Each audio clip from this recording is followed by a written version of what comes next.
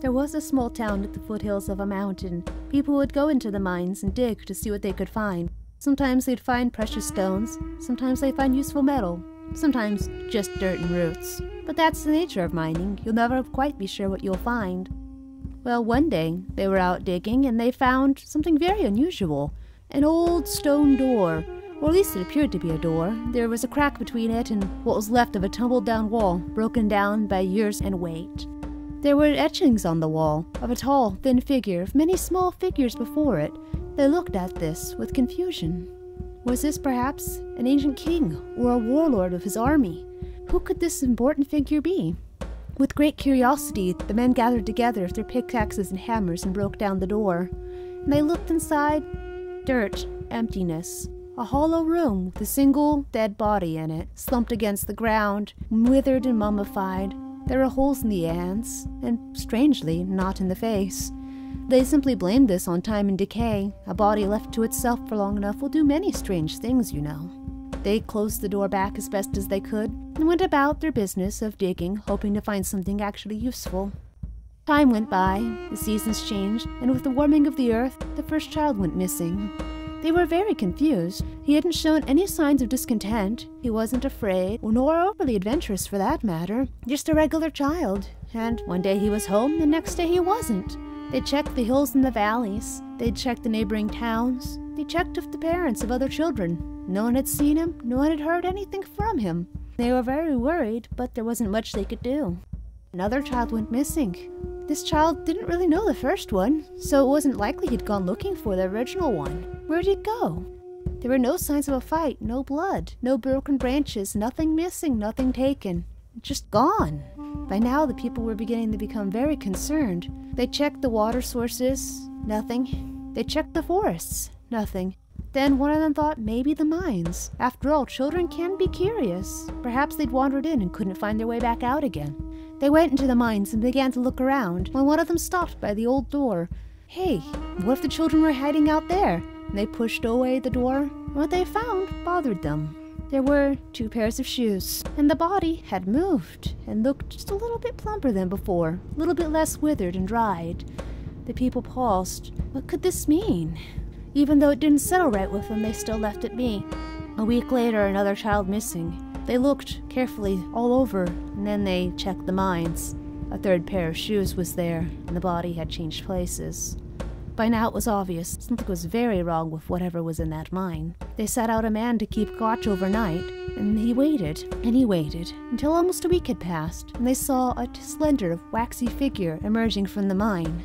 It looked about, but as it cast its head back and forth, it became obvious. It wasn't looking with its head, it was listening with its head.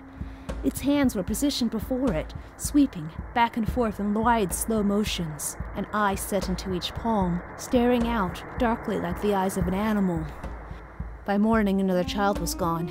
They did their best to steal the creature in. They went ahead and closed the stone door back. They piled heavy rocks on it and iron bars. They tried closing off the mine, sealing all entrances, collapsing it in so it was nothing but earth and stone. And still, children were going missing, albeit a touch slower than before.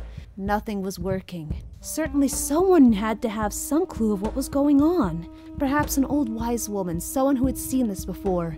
And so they took their fastest horse, and they sent out one man to go searching the mountains. There had been rumor that somewhere out there was an old wise woman, just what they were seeking, and he hoped among hope that she was still alive. And it took weeks of hunting and looking and listening for rumors. She lived very quietly, you see. Just a little subsistence farm, not very much by a little stream, nestled away in a valley. When he found her, he was so grateful. Please, please help us. The children, they're being taken by some horrible creature in the mines. Nothing is ever left of them, nothing but their shoes. Please help us. She stopped. Please tell me more. And he told her the story, everything he knew about the children going missing, the strange body in the mines, the etching on the door. I think I can help you, but you will have to do everything that I say. Yes, please, please, anything! And so the 2 set off. By the time they'd returned, the people were in such a sorry state. So many children lost, so much resources wasted. She called the town together.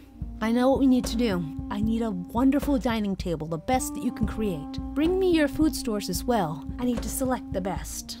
And so the people gathered together what they could, and she looked over it carefully. It's not perfect, but yes, this should do. Now, I need your very best cooks to come together. Create the very best dishes you can with everything I've selected. I know, it looks like a lot, but believe me, it is worth it. And so the people of the town got to work, cooking a grand and lavish feast, the very best they could with what they had on hand. And the old woman began to work as well, carefully carving and etching on the old, beautiful table, turning it into something else, something magic. With the old woman's command, the people got everything together and carried it off deep into the mines. It took quite a bit of doing, mind you, reopening the tunnels, digging them out, and bringing all of it in. Then they set it up as if for a grand feast, and they waited, safely outside the mines, of course. Nights went by, night after night. Nothing happened. This, mind you, was a very good thing, considering previously children were going missing at an alarming rate. Eventually, after several months of peace and quiet, the people very cautiously sent someone in to check. The old woman had warned him, when you do go in to check, don't touch anything. Don't touch the shoes, don't touch the creature, don't touch the table.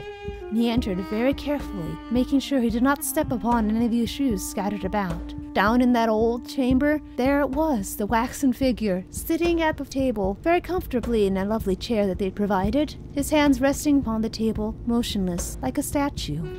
He waved his hands. "Hey!" he shouted. He stamped his feet and smacked against the dirt wall. Nothing. Silence. The creature was still. Finally realizing the horror was over, the people decided to do what they could to make sure it did not happen again. They had paintings and carvings of what they imagined was going on with the children and that horrible creature, and they put them up inside the room and sealed it shut with a much stronger door, hopefully to never be reopened again.